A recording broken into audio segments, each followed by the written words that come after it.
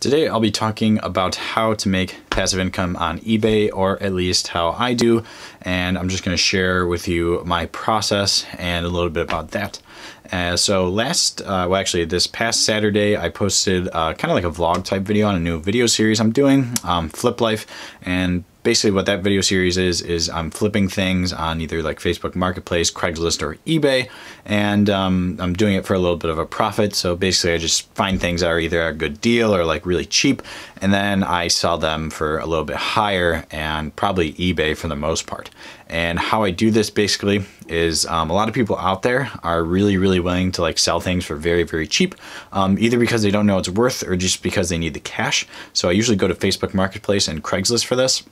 And then what I do later on is resell them for a little bit more. It takes at least a week or so to sell for the most part on eBay. And eBay usually takes a little chunk of that, anywhere from like 10 to 15%, depending on what you're listing and how much you sell it for and what type of selling thing you're doing with it, if you're doing an auction or just a buy it now.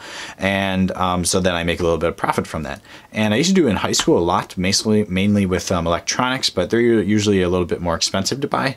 And honestly, right now, I'm not like nearly as familiar with like what electronics are, how much money as I was back then. Like I was more into paying more attention to like the new phones coming out and the new consoles coming out. But anyways, getting into it, I'm going to kind of show you guys what I'm doing right now on eBay, as well as some tips and tricks on sort of how to do that and how to get into it. Okay, so all back here on this desk, as you can see right here, I have like a bunch of like seemingly random like pieces that I actually bought on Facebook Marketplace. And as you can see, I have like a really large amount of them. And if we go up here as well, a lot of these pieces on here, I bought like some of these pieces up here, and I'm going to get a little bit closer to these guys up here to show you them a little bit more in depth. So all these pieces up here, the like action figure, like comic book ones more, I bought on Facebook Marketplace for pretty cheap. I bought this, every single piece you're seeing besides like the Stormtrooper, Yoda, and Chewbacca, I just simply those are just things I have. I'm not trying to sell those or anything. All of these pieces over here, the entire lot, I bought for $30 on Facebook Marketplace, which is actually a pretty good price. And then I'm trying to sell pretty much all of them on eBay. So the ones up here I have for like single orders, because they're probably either a little bit more rare or something like that, or they might be a little bit more valuable than some of the other pieces. So all these ones I set up for buy it now offers, and I'm selling them singly. And I'm just gonna like show them one more time so you could like get a good look at them. And some of them I have like duplicates or like 2 or 3 of, like these Vision and Black Panther down here. So those guys I'll be selling for quite a bit. And this like little Thanos guy right here, I don't know how well you can see him. That guy alone's like 10 bucks. So most of these, if I just sold like this entire shelf right here, or even half this shelf, I would easily make my money back. And then if we go over here as well, some of these pieces over here, if we zoom out a little bit, all of these pieces over here I'm selling in like lots. And this guy right here, actually, I could probably easily sell for like, I think that I put that one at like 15 bucks. And then these ones over here, I put it like 10 bucks a piece. So that alone right there would get my money back as well. And then if I was able to sell these on the shelf over here, I would double my money. And then over on the table or on the desk, like I was showing earlier, I have a lot of kind of random pieces almost. And a lot of these pieces are more, some of these are like pretty prominent, like some of these, if I go to these ones over here, ignore my broken blind, if I go to these guys over here, I could actually sell a lot of these for probably at least like a couple bucks a piece. I mean, I don't want to really sell them individually. I'll probably sell them in a lot of lots. Then same with these over here. And then actually on the ground, I also have a lot more that I haven't sorted yet, but those ones are a little bit lesser known. And then also some other things I bought from Facebook Marketplace this weekend that I plan on selling on eBay are some like little Elmo dolls. They were just like $6 for like 3 of these guys. So it kind of made sense. And I could easily sell each of these for like 5-10 bucks as well. So that's all the products actually, except for this right here, also just selling like a random tablet that I found laying around my house, which is also another great thing to do. If you have just like random products laying around your house, like this is like a tablet I haven't used in years, those are always good to sell as well. But anyway, it's going to go back to the video, me talking and explain a little bit so how I'm kind of selling these on eBay as well.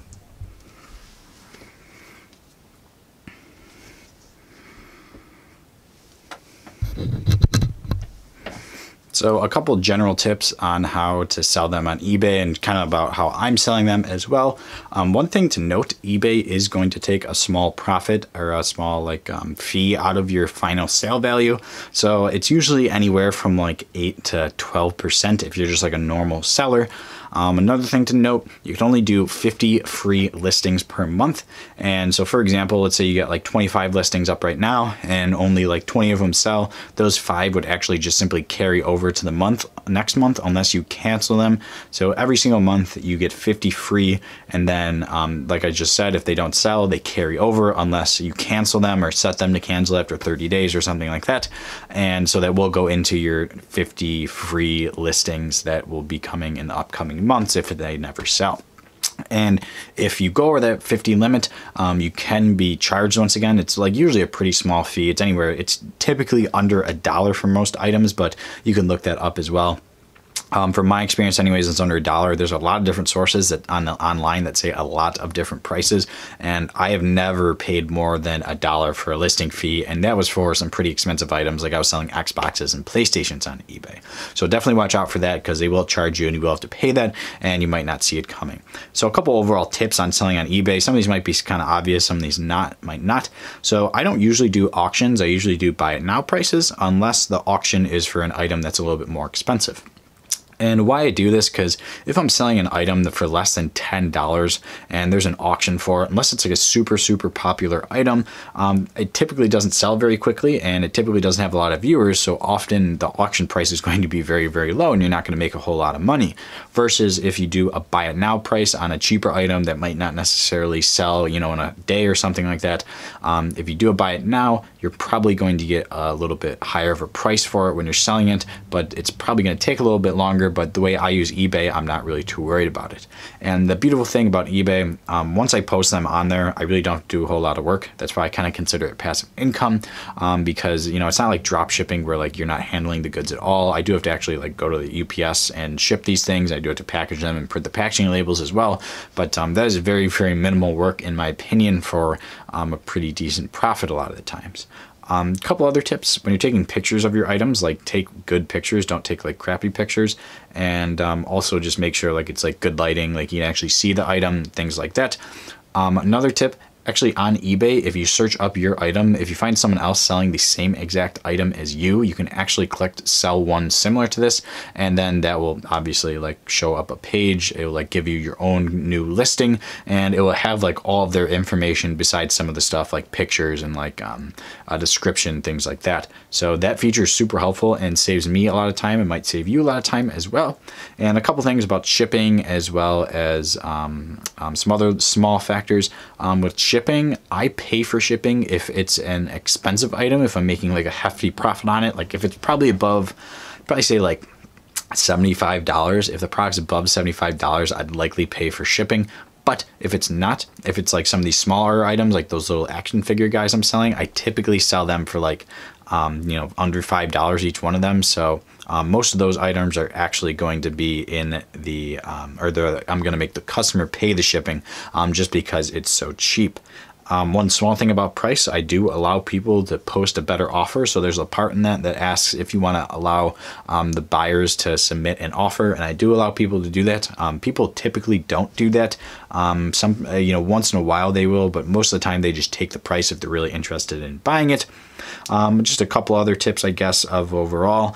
Don't be afraid to do some research on eBay to see how much the product is selling for compared to like what other people are selling it for. But also when you go to eBay and you click search, let's say you search up, I don't know, like Superman action figure, don't just look at what's currently trending right now. If you go to the filter section, you can actually click sold and completed items and put that as a filter, and that is significantly better to do because you're seeing how much people are making when they actually sold the items, not just how much the items are listed for, because these items might be listed for months or even potentially like years and not being sold if it's like a huge company on eBay or something, or something of that extent. But typically, I find a lot better pricing guides when I go to the completed and sold section of that.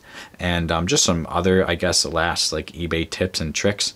A lot of these things don't sell right away, and that is okay. I had like a little God of War action figure thing that I got from Target for like $2, and I sold it for $30 on eBay, but it took about a month to sell. But that's still a pretty good profit. I mean, $30 for literally paying, I think I actually paid $4 including tax for the little action figure guy. So that was something really big. And just overall, I mean, this is really it for this video. Going over my process, like I said, I've been personally buying things on Craigslist and Facebook Marketplace for really cheap and then reselling them on eBay, and I have been targeting a lot of games, toys, things of that nature. But other than that, guys, that's really it for this video. This is sort of like an update video to how my video is going that I posted Saturday. And just a note, none of these have actually sold yet because I literally posted most of them either last night or today. But a lot of them actually have a couple watchers on them and quite a few views, so that's good to see. So hopefully they'll sell by the end of the week, or at least by Saturday, so I can update you guys on that.